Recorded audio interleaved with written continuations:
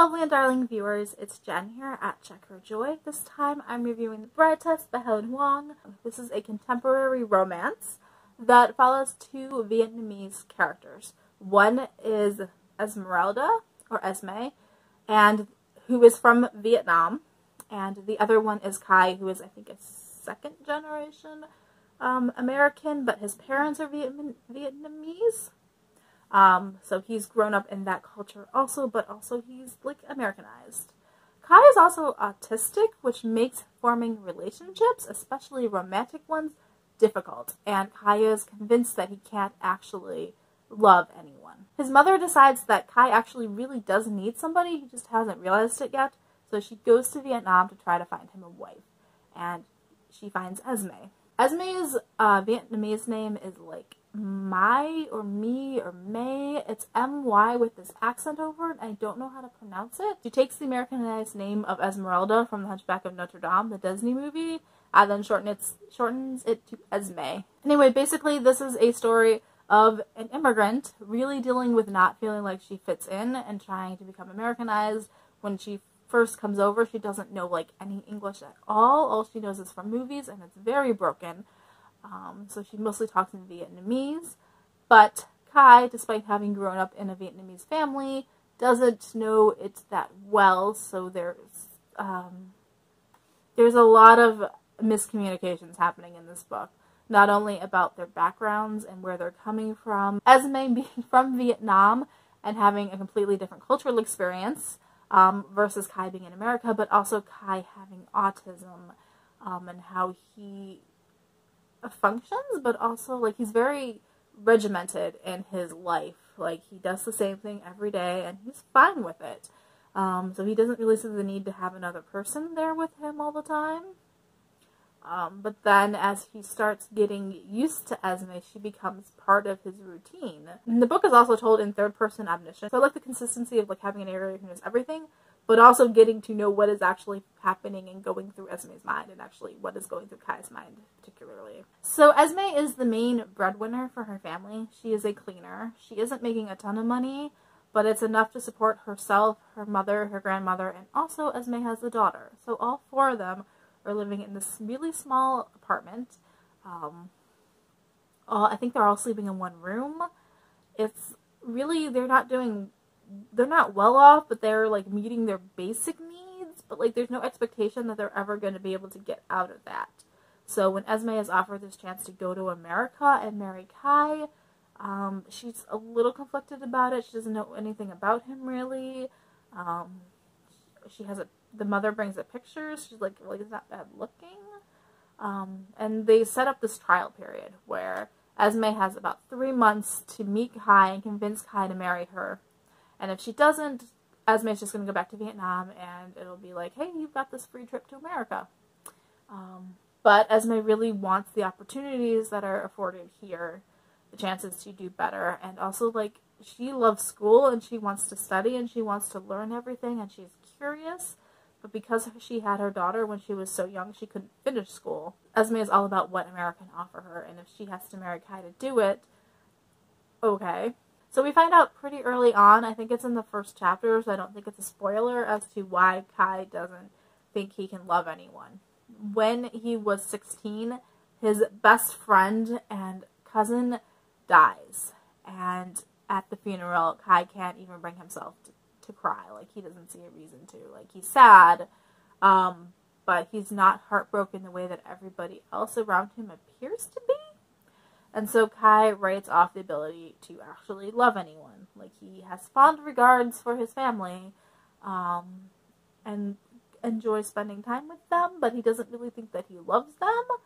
And he definitely doesn't see the point of trying to form other relationships, trying to form other friendships outside his family, or trying to go find a girl. So he has no experience dating. And his mom kind of tricks him and is like, hey, this girl's coming. She's going to live with you starting tomorrow. She's going to be your wife, so get used to it. And Khai's like, what? So his entire routine is thrown out the window by having Esme just in his house. It's just the two of them. And she is trying to seduce him and trying to convince him to marry her.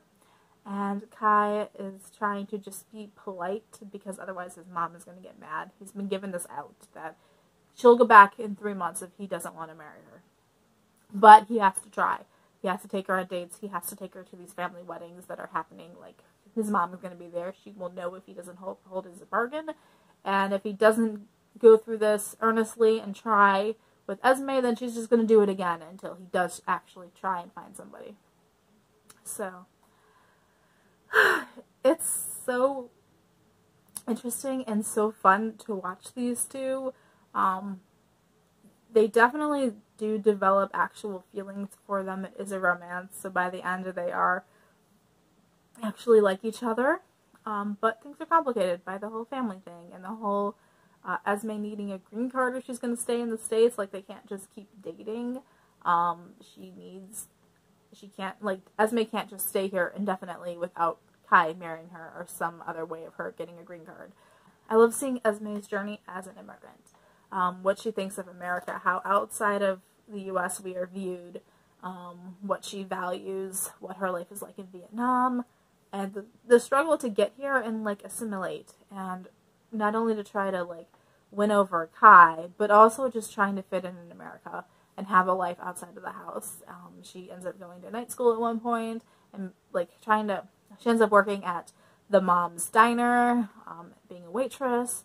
She makes friends here, and just seeing her journey, her trying to learn English and trying to adjust is really, really fascinating, and I really love that.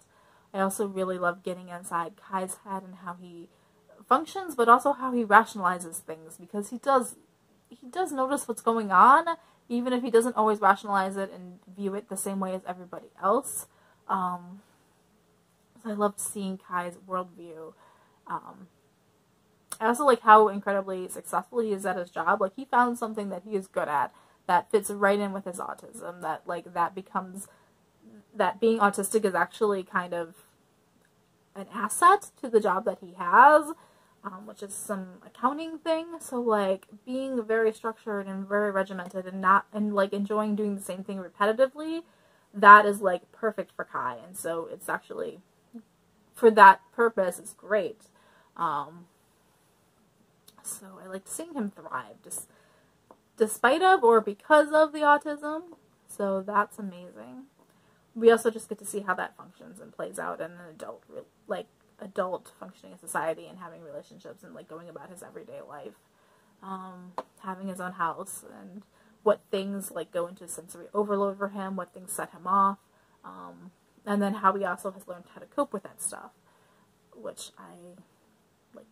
Yay for that. There's so much diversity and representation in here. Oh yeah, there is sex in this book. There are definitely some sex scenes. It's a little bit explicit, but not too bad. So if you're looking for that, it's in here. And if you're like me and you don't like it when it's a huge part of the book, it's not such a huge part that it, like, ruined from the rest of the story. I also like the way that Khai has to work his way through having sex, because he's not used to physical contact. He's not used to intimacy. This is his first real relationship.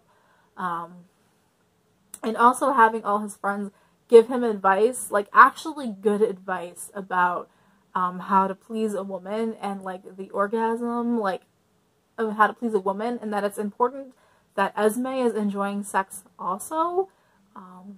So that, like, both of them need to enjoy what's going on, and it's not just Khai trying to please Esme because she wants it, or Esme trying to please Khai just because she needs to marry him. That, like, it's a thing that works for both of them, and that's, like, an emphasis in this book, which I love. There's my review for The Bride Test by Helen Hoang. Let me know in the comments below if you've read this and what you thought of it. Are there any other similar books that I would also enjoy and that you enjoyed? I will also link the review I did for The Kiss Quotient, which also has an autistic main character in Stella. And also is a great, adorable romance. It was amazing reading, one of my favorites of last year. So, peace out. I love you guys, and keep reading. Bye.